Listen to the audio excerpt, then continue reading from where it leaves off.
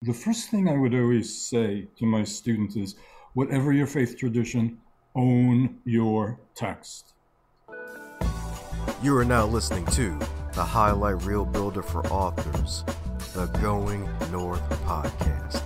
I'm your host, certified self-leadership trainer and author of the best-selling book, Stay the Course, Dom Brightman.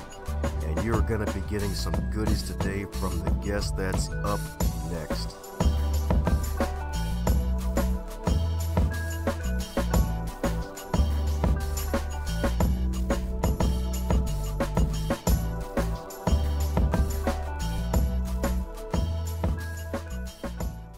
And today on the Highlight Reel Builder for Authors, known as the Going North podcast, I got to thank my super special awesome buddy Kim O'Neill, all the way from the state of sunny California. Some call it SoCal, and some folks like, man, so many calories. But hey, that's not the point, because we got one heck of a super special awesome human for you today, my friends. My goodness, this wonderful guest today, like I have to say, probably about a living legend almost, because his wonderful life on this planet Earth started back in the year of 1951 in Queens, New York, and he is an ordained Maggid, and that is a Jewish sacred storyteller who is now currently living in San Francisco, California.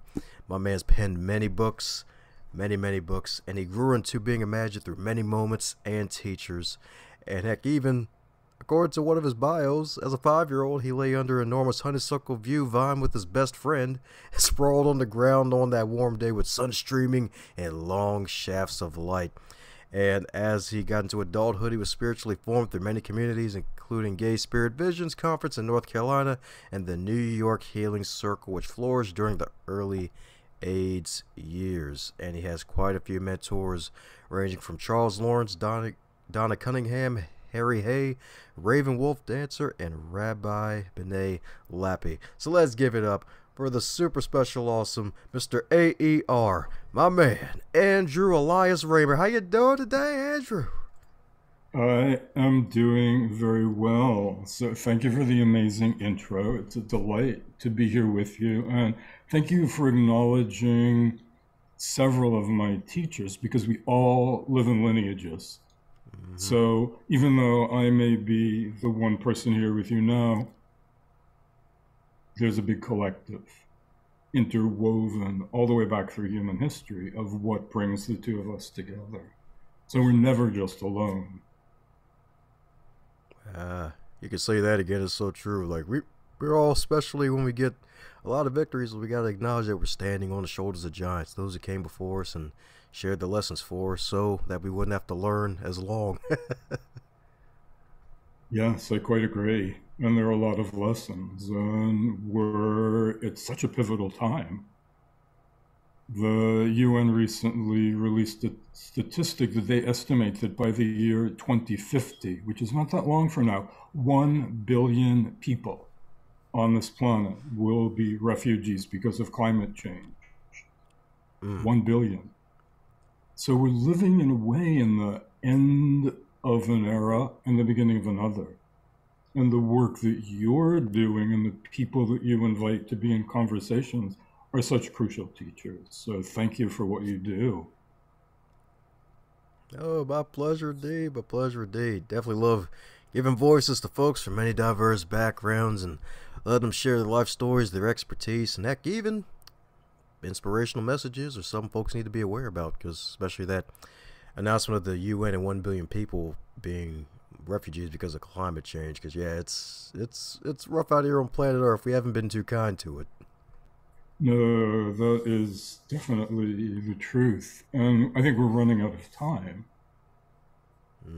I think we have crossed over from the point where we could have averted major climate change to hopefully not coming to the point where we're facing extinction, but we don't know that yet. Yes, indeed. Yes, indeed. That's right. So each and every day we gotta try to do our part, try to be a little nicer to Mother Earth. That's right. Yes, well, that's an interesting segue for me, because some of what I teach is that deeply encoded in human consciousness is a reversal of the binaries that we think of. So what I have been taught by my teachers is that for hundreds of thousands of years, actually human beings thought of the earth as father. Ah.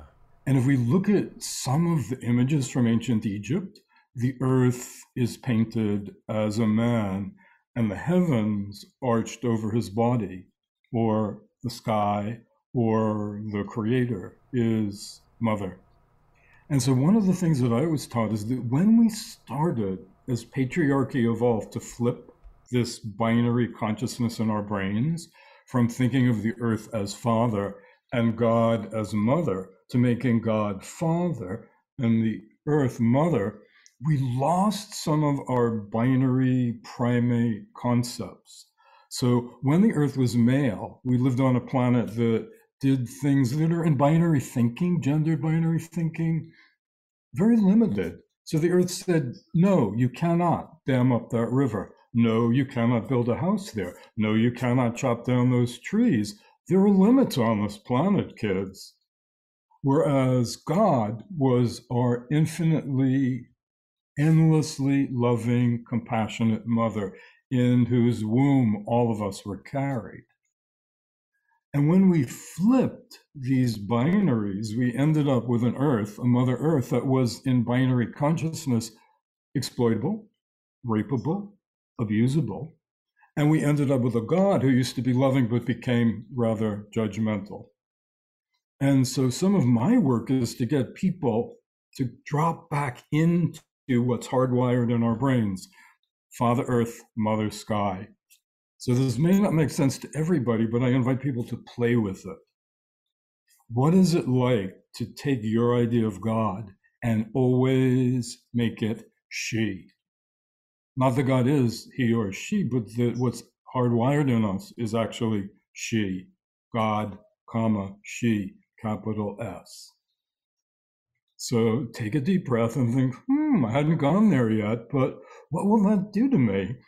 And then as we think about 30 years from now, 1 billion refugees on a planet that we have really abused, what if we think that the planet is saying, stop making plastic, stop buying so many things, never drive in your car alone ever again. Anytime you ever want to go someplace, your car should be filled up with your family, your friends, your neighbors.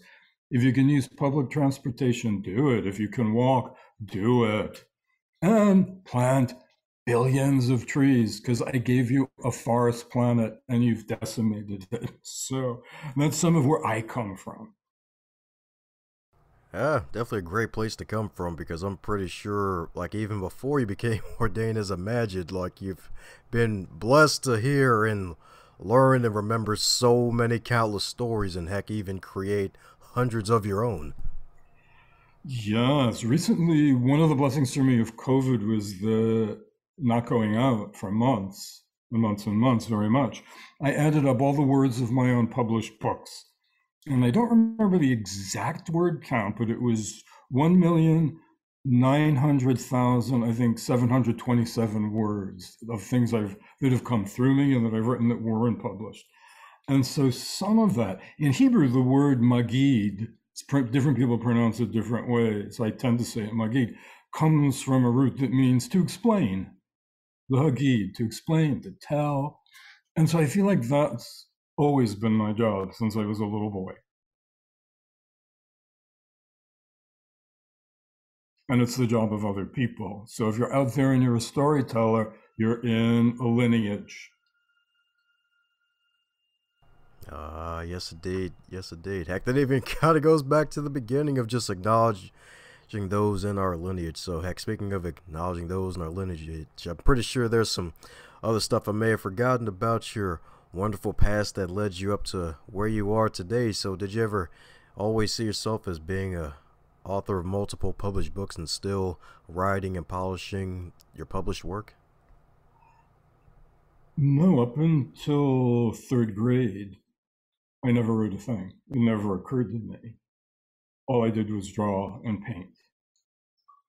And I thought that's what I would grow up to be, was a visual artist. And then in third grade, my teacher, who I continually thank, Jeanette Winetsky, stood in front of our classroom and recited to us Edgar Allan Poe's poem, The Bells, which starts out, I'm going to have to ad-lib it, like, hear the tinkling bells, delicate bells, what a world of loveliness their harmony foretells.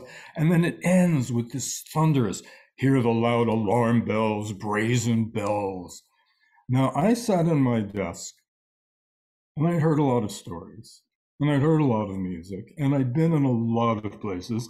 My father used to tell his friends all the jazz greats who I had heard playing in smoky supper clubs and jazz clubs in Greenwich Village in my stroller as a little boy. I heard incredible stuff, but that poem touched me, changed my life. I went home, wrote my first poem, and have been writing ever since. Oh, shoot. That's what I'm talking about.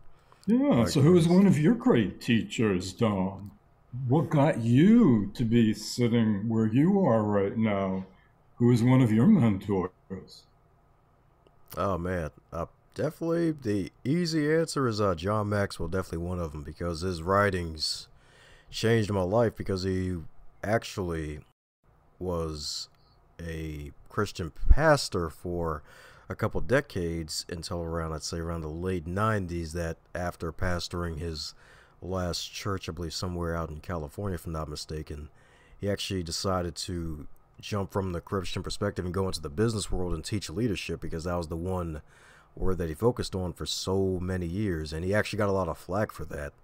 And because that's the thing about religions, it's like, oh, it's all well and good when you stay in the metaphorical box, but when you venture out, and they'll be like, hey, what you doing? This is blasphemous here. And now if you mention his name in a lot of Christian places, they'll be like, oh man, John Maxwell, he's freaking great. I love his books. They help me better lead with my organization. So yeah, he's definitely one of probably my biggest mentors in life for just leadership, and heck, even just better living and enjoying personal growth and development. Great, thank you for sharing that. So if you listeners don't know who Dom is talking about, that's your homework. Go and look him up and see what can you learn, because there are so many amazing teachers, and a different teacher will speak to a different person. So if you haven't found your teacher yet, Dom may have just opened the doorway. Oh yeah, that's right, a magical doorway indeed. That's right indeed. Heck, that's probably something that a lot of folks do, especially if they're trying to inform others. They open doors to new gateways of information, new ideas, new inspiration, things they may not consider. Yeah, I think that that's so deeply important, especially in this pivotal time. So this used to be my elevator pitch as a teacher for a time in my life. When I met people, they say, what do you do? I would say, I teach in the Jewish Studies program in the Catholic University, where my best students are always Muslim.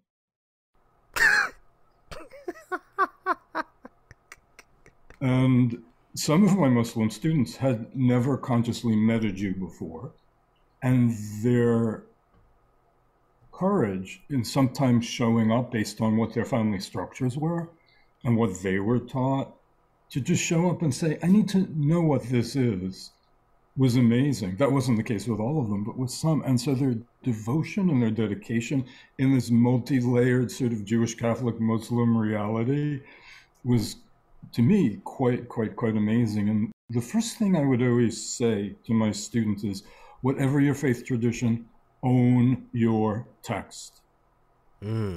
Because even if you can read it in the original Arabic, Sanskrit, Pali, Hebrew, Greek, it was edited before it was ever written down. And before it was ever even edited or written down, it was passed on by word of mouth. And so I often would remind my students about, I don't know if you ever played this when you were little, the game Telephone in the classroom when you were little. Yeah. Like I would say to you, angels have purple wings.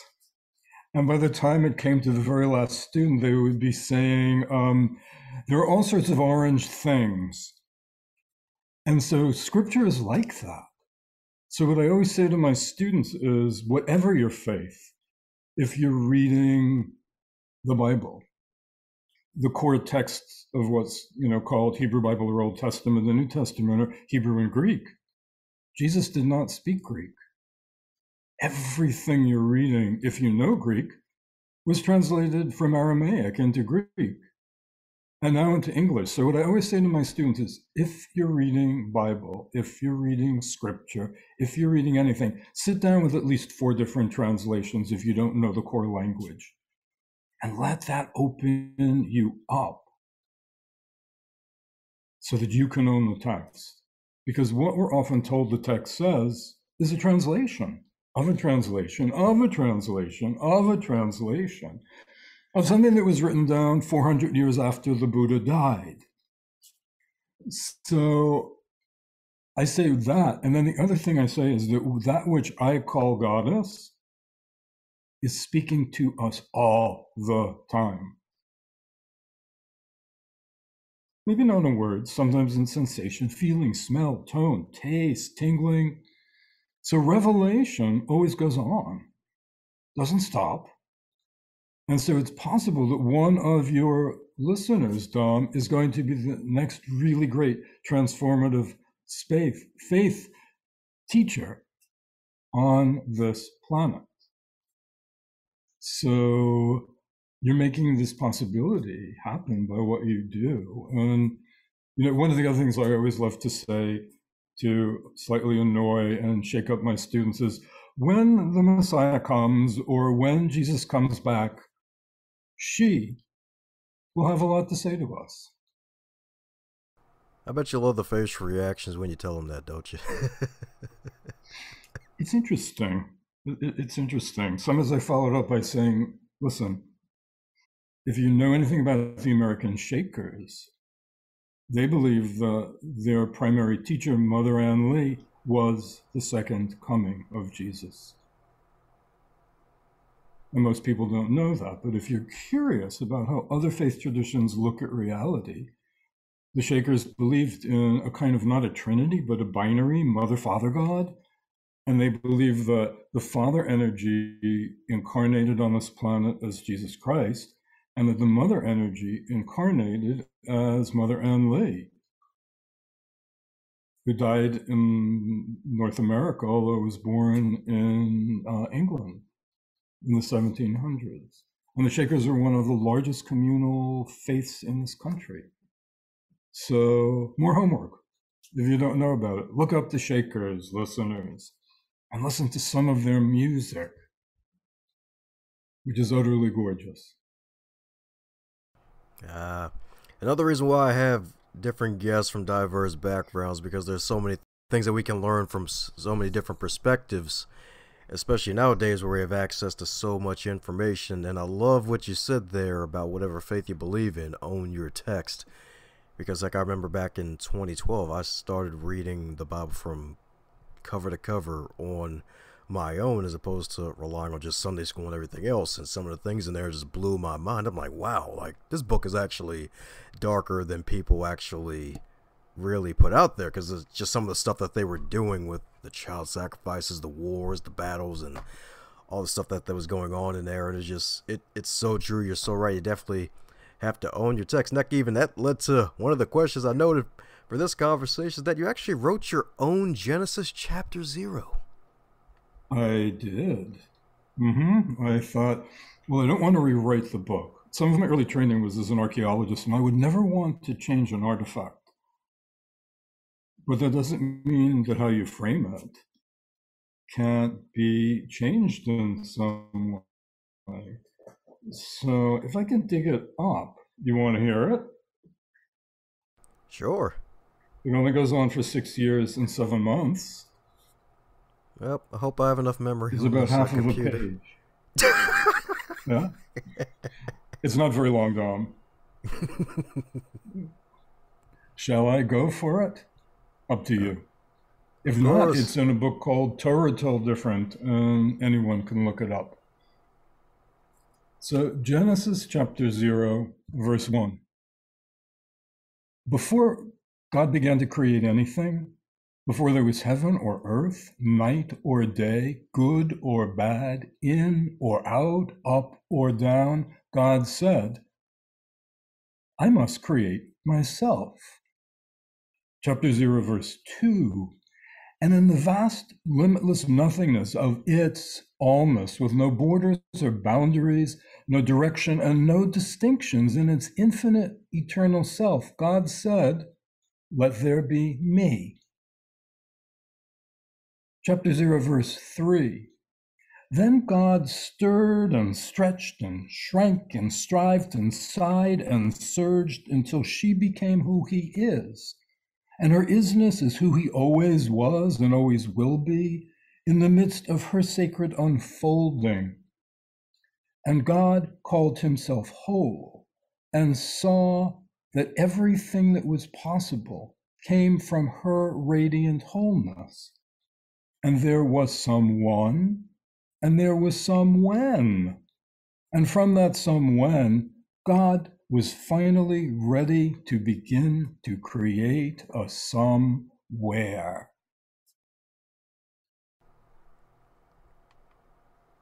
Man, oh man. Yes, indeed. Yes, indeed. Definitely an interesting chapter, Dave, because that's the thing. Like, with the traditional Bible, it's like we never get the backstory. It's like, hey, the Alpha and the Omega, the beginning and the end. It's like he had to create himself first. Let there be me. Yeah, it's meant to be somewhat comic, and it's meant to play with some of the verses which you just got in the very beginning of Genesis chapter 1. Let there be light. Oh, And yeah. some of the text that does say that God creates the first person in its image, male and female. So what is that telling us? Was the first person actually androgynous? And is God therefore in some way androgynous? That's how I read the text. I don't know how you read it. I don't know how other people read it, but that's how I read it. Ah, yes, indeed. Yes, indeed. That even goes back to what she even mentioned earlier, the 4 different translations. Like, and heck, even the classic game of telephone is a great, really, analogy for what a lot of text that we have today. It's like, hey, don't want to mess with an artifact, but sometimes, especially the English language, there are so many incomplete phrases from English being such a young language compared to a lot of the other languages out there that don't have the proper word or phrase to describe things as directly as some other languages. No, it's true.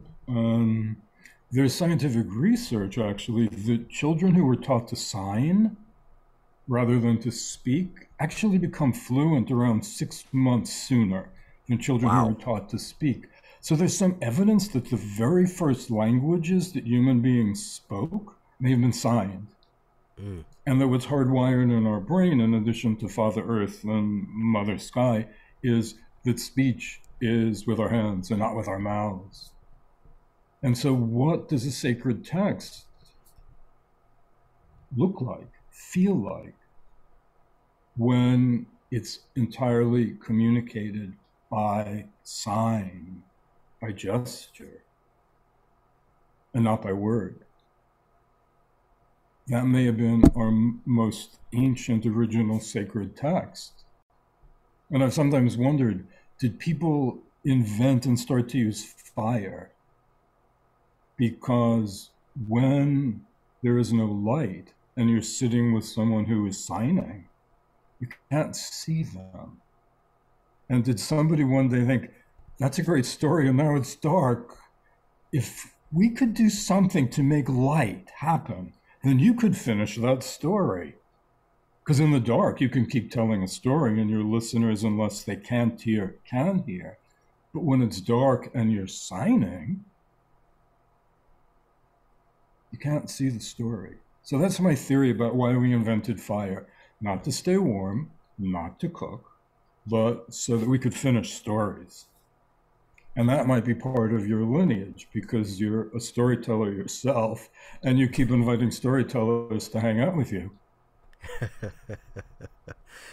Oh, yeah. Definitely. And that's an interesting perspective that personally, I've heard for the first time ever. It's like, oh yeah, fire. We invented fire. We have fire. So that way I can actually finish the story.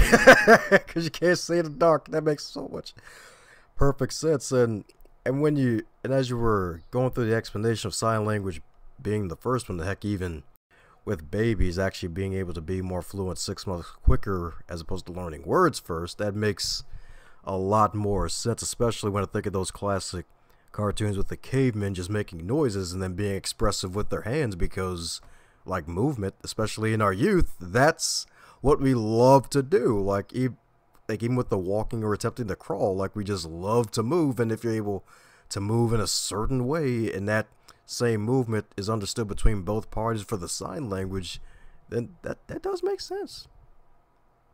I can see how that makes sense. Certainly does to me.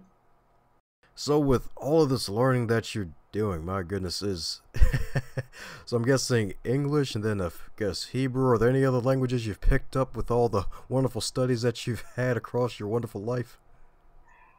I used to be rather fluent in French, and that's dropped away. Although if I watch a French movie, after about 20 minutes, half an hour, unless it's very modern and very colloquial, I can pretty much understand it. But I was too lazy a student to really do the homework that I should have done. So I regret that. Hey, it's all good. Probably too busy learning stories and writing your own. And having amazing experiences. As you said, I had my first spiritual experience at 5, lying under honeysuckle blossoms with my friend Janie, who is still in my life 65 years later.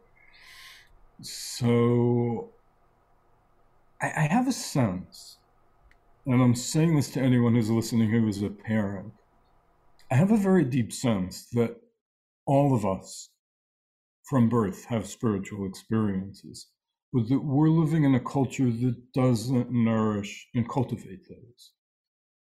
And I think in this transitional time, babies are coming in with profound knowledge. Really ancient souls are coming back to be reborn, to help us make this transition. So here's a personal example. When I was around 3, I remembered many past lives. In great detail, I remembered my last life.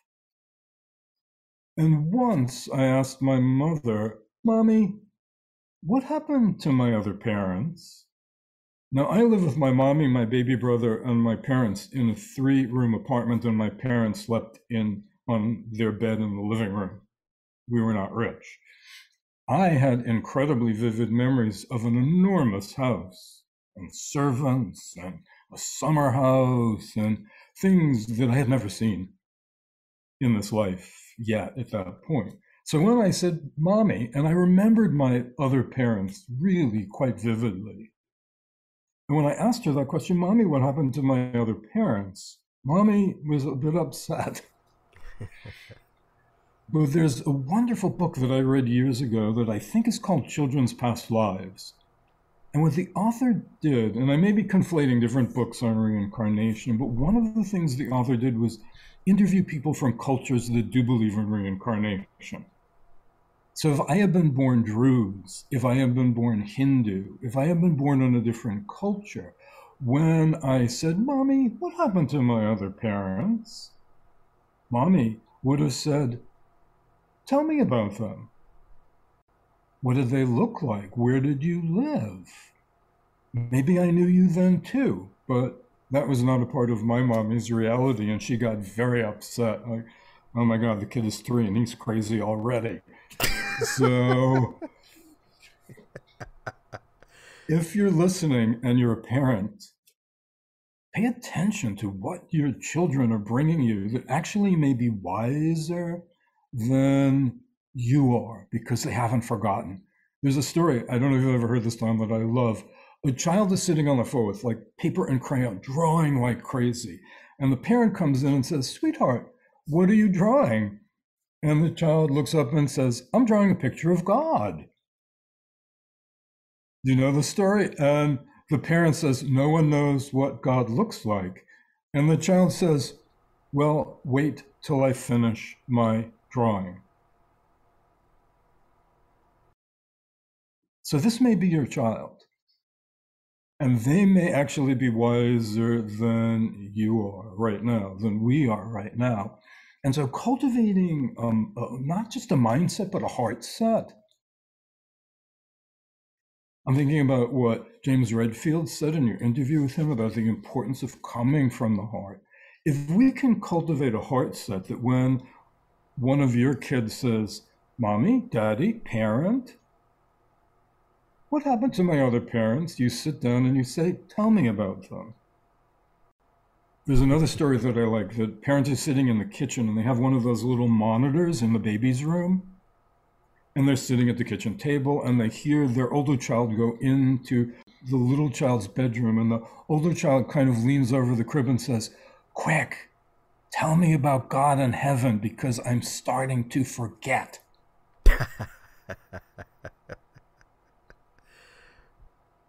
Oh. Definitely powerful, definitely interesting. Heck, even reminds me, I forgot who it was that said in the past that sometimes children, they may say they have imaginary friends that may be one of their spirit guides, or heck, even one of the wonderful spirits that's like a guardian angel that's protecting them. Like that imaginary friend may not be so imaginary. They just may be a spirit. Totally. I think what's interesting is I heard voices as far back as age 3. I have a photograph of my great-great-great-grandfather that I'm looking at right now, who I have felt his presence with me my entire life. Now, according to the family legend, he was born in the 1700s, lived through the 1800s, died in the early 1900s. And he never seemed imaginary. He always seemed and still feels present in a way. And I wasn't looking to encounter angels, but one of the books that I've co-authored is called Ask Your Angels. And it's a step-by-step guide for people to make conscious contact with their guardian angel, or as they sometimes like to be called, companion angel. Ooh, well, that's new one. Companion angel. There we go. I love it. What they said to me years ago, they may say something different, but they haven't, is when you hear the word guardian angel, you immediately think there's something I need to be guarded from, and that triggers your kind of fight and flight response. But when you hear companion angel, you settle into a different place. Guardian angel, companion angel, there we go. There we go. Yes, indeed. Some new thought for the average human who may not think about it, because that's so darn true. Like, guard, it's like, oh man, I got to be guarded against something. Oh man, thank you for getting me out that car accident. But hey, it could be just a companion angel that gives you some, heck, even some divine guidance of avoiding certain places, people, heck, maybe even certain things. Yeah, so heck, even maybe just have wonderful good advice. So companion angel, definitely love it. My goodness, my goodness.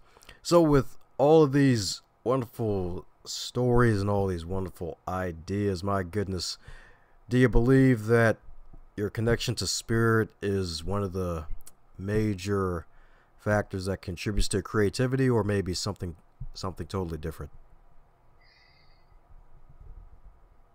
I think it's the only thing that contributes to my creativity. Possibly that I had creative ancestors and that some of the DNA of the object that this soul inhabits was pre-programmed that way, but I've sometimes said I was poorly socialized as a child and that some of the skills that I should have been taught out of, like listening to voices and remembering things, I just didn't get that training severely enough, in spite of my mother giving me quite a look quite a negative look when I said, Mommy, what happened to my other parents? And so I think spirit has continued to flow through me. And my hope in this time is really the fulfillment of a line in the Hebrew Bible. where Moses says, would that all of God's people were prophets. And my hope is that that's the period that we're entering into, that everyone will start to own their prophecy, the capacity to be a prophet, whatever that word means. I think in the fall of 2018, I was sitting on the living room floor about 6 feet from where I'm sitting now, and I had this vision of an enormous jigsaw puzzle. It had no picture. It looked kind of like a marble countertop. It was perpendicular to the floor. I was looking at it. Billions of pieces in this jigsaw puzzle. And then from behind, one little piece was pushed out.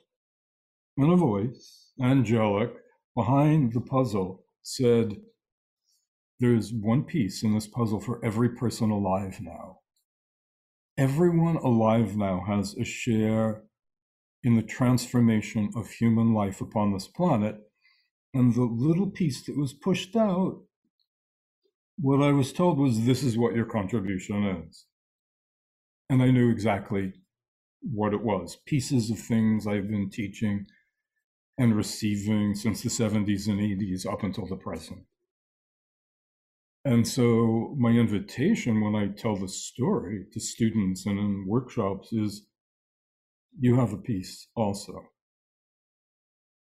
You have a piece. You have a piece. Who's ever listening to this, you have a piece. Now, I'm telling you some of what my piece is. We know that our host is fulfilling a big piece of his piece of the puzzle simply by holding this space. That may not be all that's on your little piece, Tom, but you're doing a good job of fulfilling what's your part of the jigsaw puzzle. So this is my invitation to everyone to sit quietly. Feel your breath, feel your body, feel your feet on the floor or beneath you if you're sitting cross-legged. Settle into your pelvis, come out of your head, just drop into your body.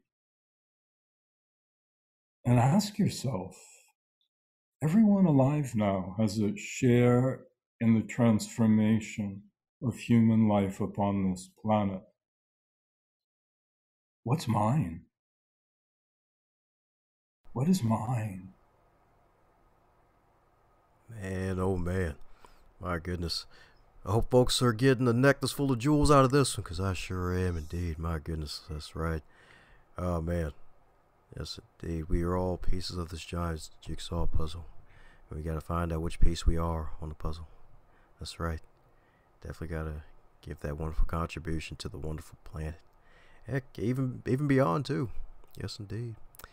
Yes, indeed. My goodness. So, since this is far from your first rodeo, is there a question that you wish should be asked more often?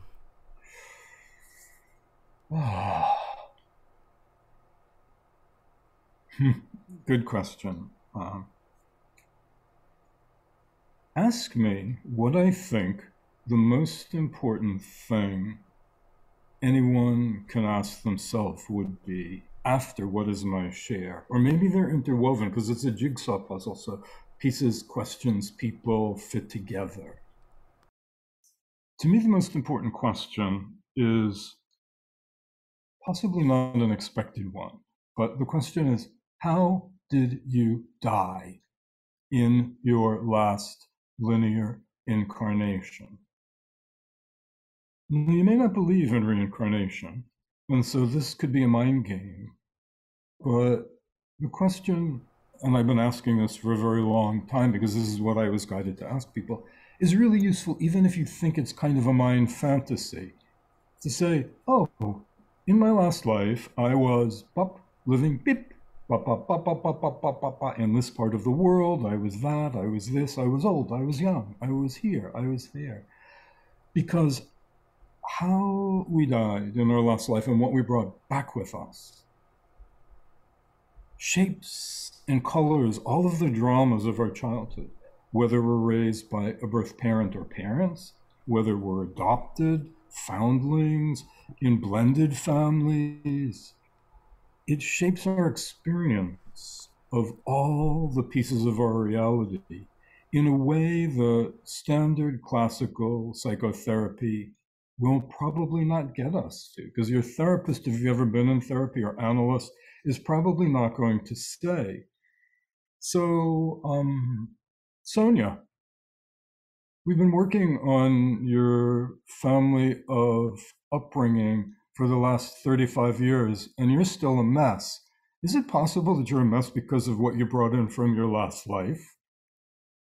So I find it a useful question. I find it a useful question because I remember in very great detail dying in my last life as a 6-year-old boy in a Nazi gas chamber. And I am now 70. It shapes every moment of my life. The other day, there was an article in the New York Times on their website about some people who identified little tiny film clips of families and children being carted off by the Nazis, and even talking about it, I'm on the verge of tears. How many of us have in our lineage, direct physical lineage trauma? 100% of us. And how many of us brought in, since millions and millions of people died in the 20th century, First World War, Second World War, all kinds of atrocities, holocausts all over the planet, genocide all over the planet. How many of us brought that back? And we were born into a lovely suburban house in a gorgeous suburb on a hill, and everything was perfect, but we were lying in our crib, having brought terror with us. So to me, this is a really useful question that most people don't think about and that we're seldom asked. It explains a lot of if you had a really happy childhood and you're not happy, if you had a really awful childhood and memory magnified that. You know, my family was poor when we were little, but I remembered living in an attic with almost no food. And I could never eat enough. No matter what my mother put in front of me, I devoured it because that other little boy was living in an attic eating rotten food. And to this day, if I open my refrigerator and I forgot the lettuce in the back and it started to rot, I can barely touch it.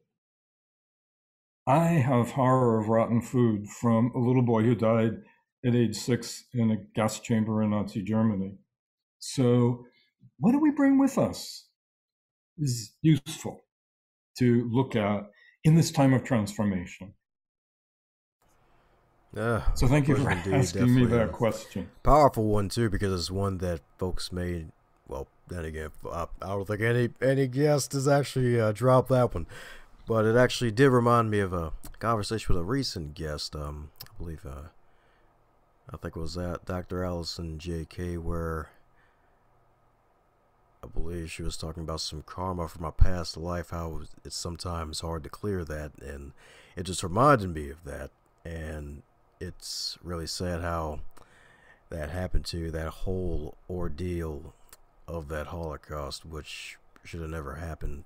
That it's actually a shame that that happened, and that there's still nonsense going around today where there's basically almost genocide across the globe in certain parts of it that shouldn't be happening. And really just being able to, at a point now where you are, to be able to share stories and help people think on a deeper level, and just, heck, even think, because sometimes folks may not even think.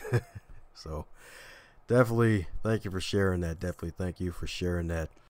So coming down to the magical question that every guest gets to receive, and that is, if you're to wake up tomorrow and you were 25 again, but this time in the current year of 2021 with all of your knowledge and experience, what advice would you give to yourself?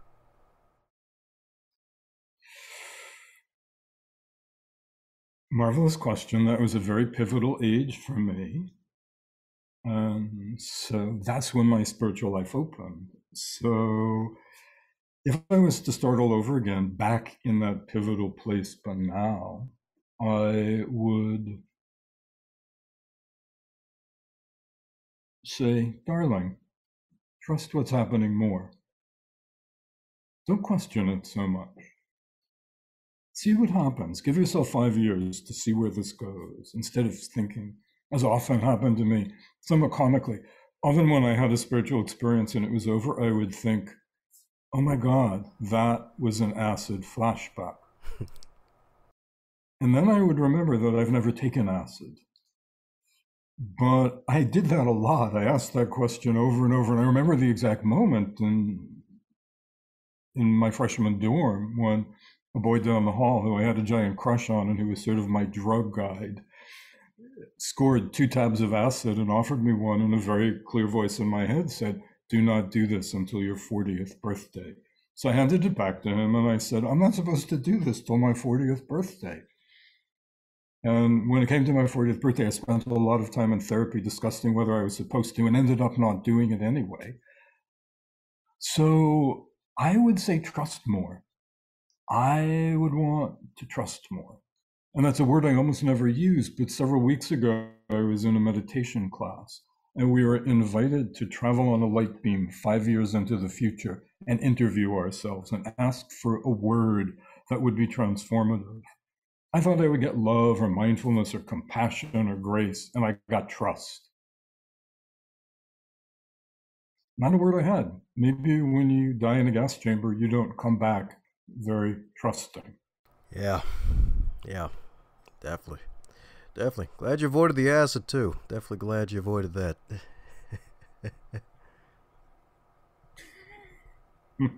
Some people had amazing experiences on it, but I'm wired differently. So I'm grateful for the voice that said, nah, don't do this. Yeah, probably figure by the time you're 40 you wouldn't really do it anyway. You'd probably be a little bit more wiser in the, I guess, in the worldly sense that you'll be like, nah, I don't think this will be good. Let me get some therapy. Yeah, I was wired differently. But it's a really lovely question, because I'm just thinking back to who I was and where I was, and that really is when my life opened. So I don't know whether that's true for everybody, but that was so transformational for me. That was when I opened to spirit at that very age. Yep. Yep. 25 is definitely a interesting, powerful year for a lot of folks. A lot of guests indeed. Usually they're like, oh, yeah. Was it for you? Oh, yeah. That was the special year for me. Funny enough, that's the reason beyond the question. That was actually the year my father passed away from dementia, and I gained a bunch of weight, and I was volunteering so much for a volunteer organization and launching a book and all this other stuff that I was basically running and leading on empty. So yeah, it was a powerful year. Yeah, definitely got some lessons out of that one. But my dad, he lived a long life. He passed away at 92, and he lived a long, full life, and definitely grateful for him. He a little bit on the hard-headed side of the game, so I got some of that in me too, and loved to do some hard work. He was still lifting heavy boxes in his early 80s as a volunteer for the church, since my church, heck, even probably now more than ever, there's not a lot of youth left, and especially in the middle of the day where kids are in school, it's like, oh, well, kind of need some extra help here, some extra muscles. Like, oh, he would, there would be some choice words come out of his mouth later, and he'd be really tired, but he'd still enjoy it. He'd definitely enjoy it, so yeah. What was his name? Oh, name was David. Yep, name's David. Well, hey, David, thank you for all the ways in which you shaped and molded this amazing being who's holding this incredible transformative space, which might not have been what you consciously imagined he would do with your legacy, but oh, is it good work. Oh yeah, thanks a bunch indeed.